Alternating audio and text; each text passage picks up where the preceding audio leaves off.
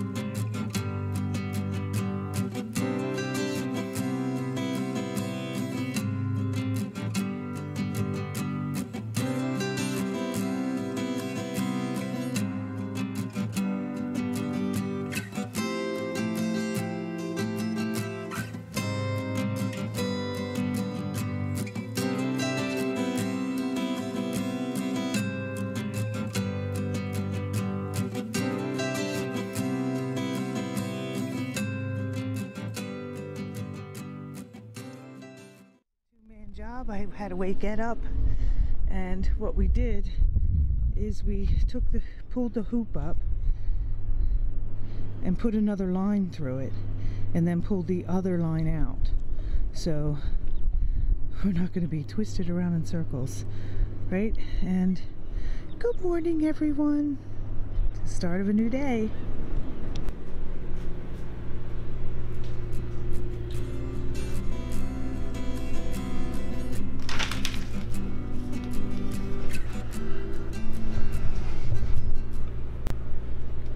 Well, what are you thinking?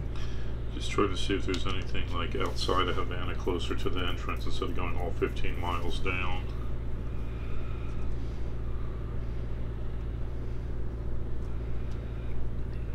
Like even in Anchorage, mooring field. So I can't believe there's nothing like that.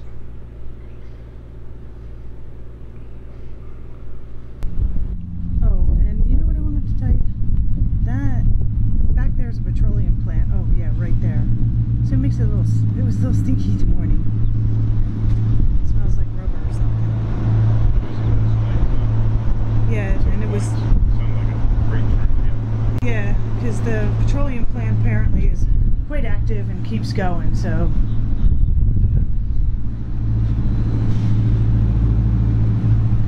So then you got these. So I guess you know it's deep enough, right?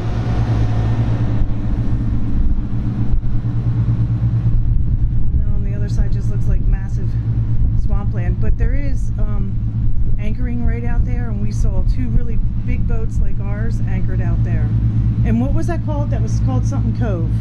Yeah, I forget. Some cove, I'll get back to you. Ed will write it across the bottom. But it's a cove you can anchor, and there were gigantic boats like ours in there.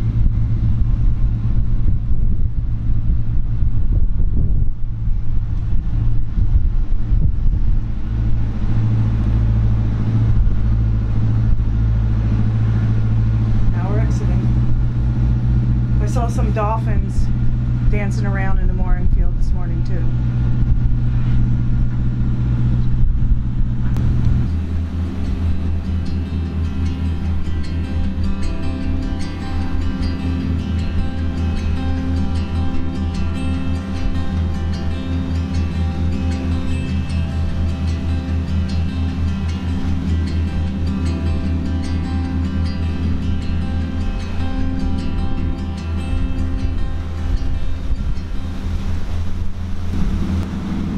right outside of this inlet. It's like a shrimping haven, I guess, but it's making it an obstacle course for me because there are shrimping boats all over the place and they're all moving in different directions.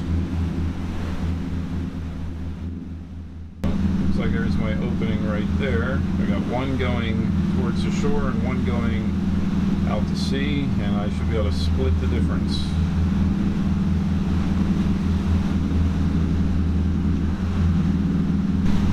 Problem is these guys have really long nets behind them, and you always got to be careful to not accidentally get too close to them.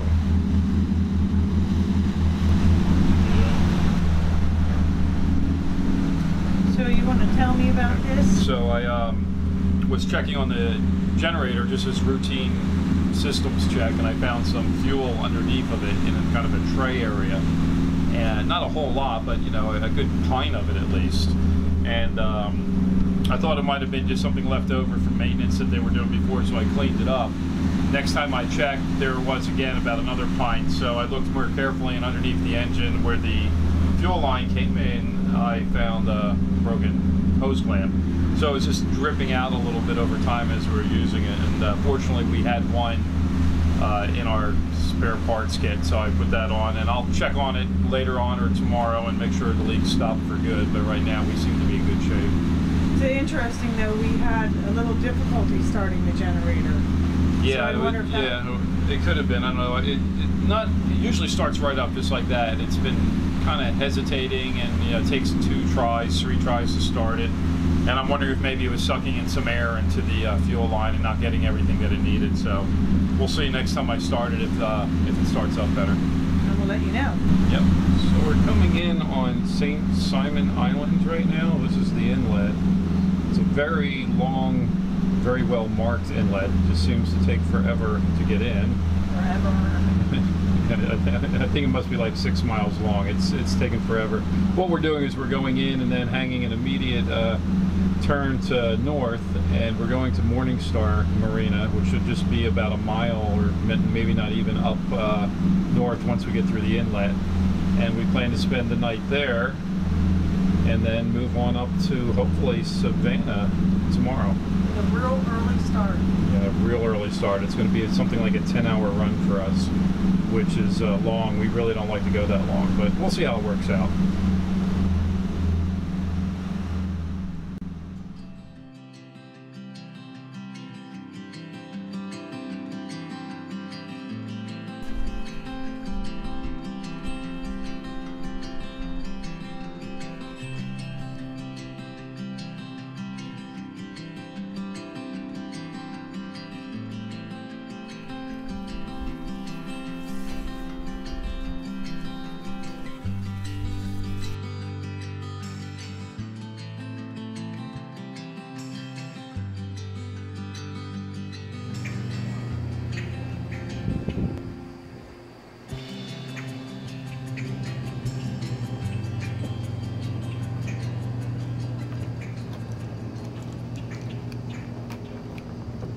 Well, we're here at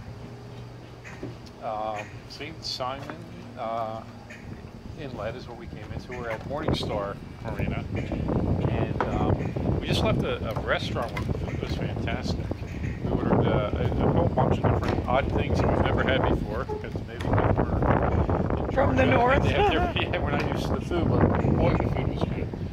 And anyway, we're walking around. There's some shops around the marina here. They seem to be all closed. I guess it's about 6 o'clock on a Wednesday, so that's probably to be expected.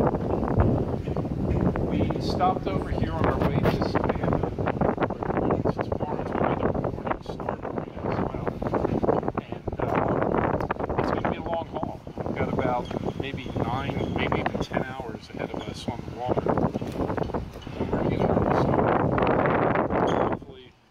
By 6, and we're just going to start heading north. And we most, have lunch. Yeah, that's lunch for tomorrow. That's right, because there's not much here for provisions.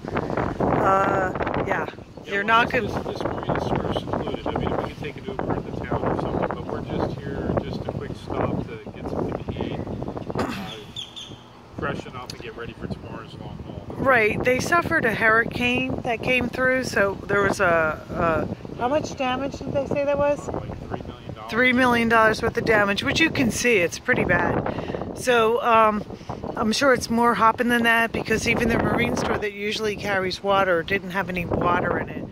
So it's cute. I mean, if you need an investment company, there is a hairdresser here. So it's kind of unusual stuff. And there are nautical shops. And that's about it. And cats.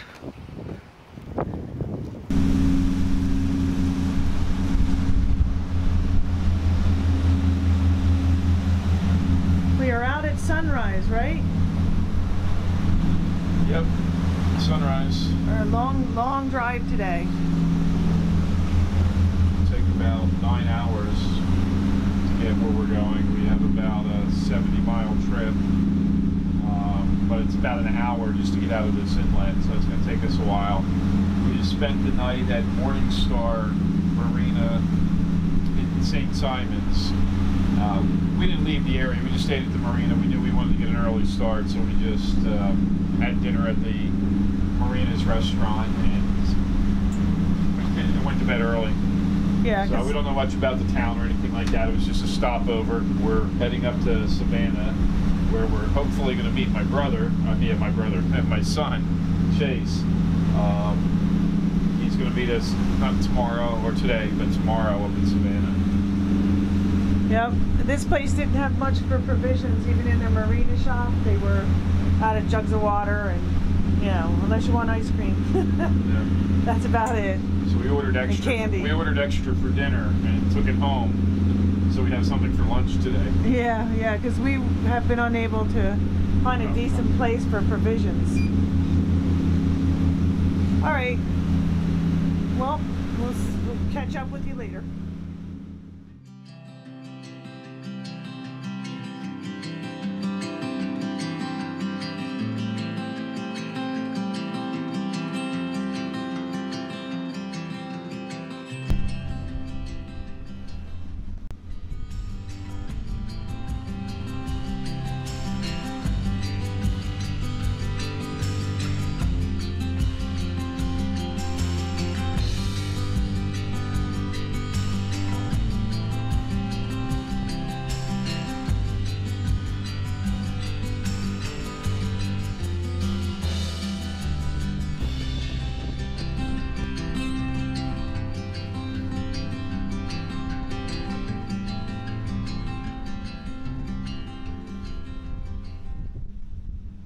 Probably been in Savannah in less than 4 hours from now.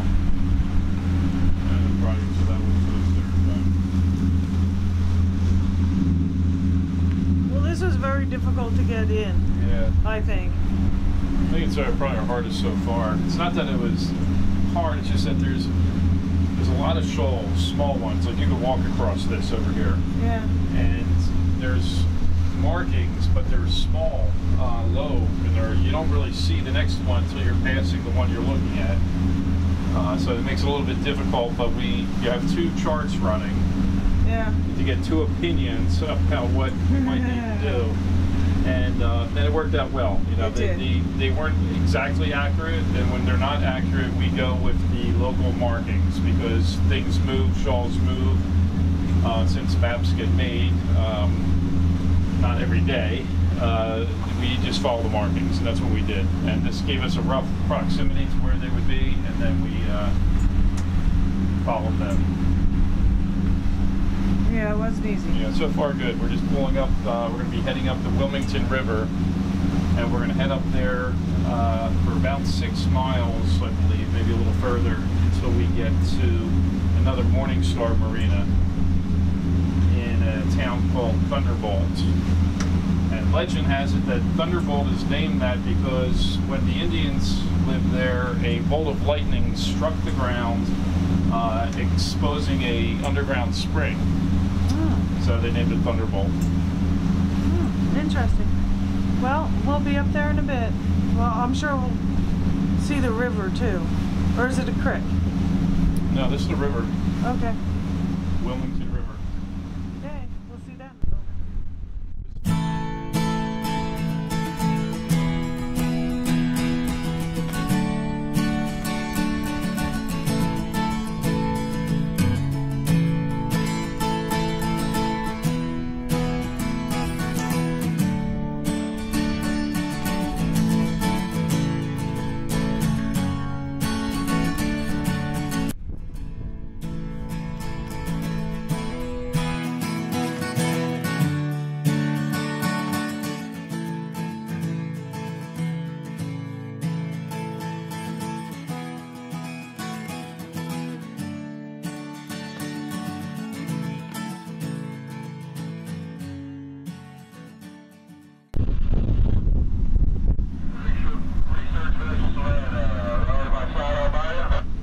that's him talking to you. Are you heading offshore or are you going fish? I'm gonna head offshore just to give this thing a run up the hill, man.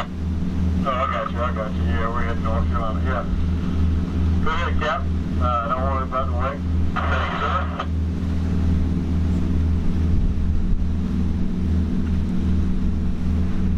Well, we're on the Savannah River.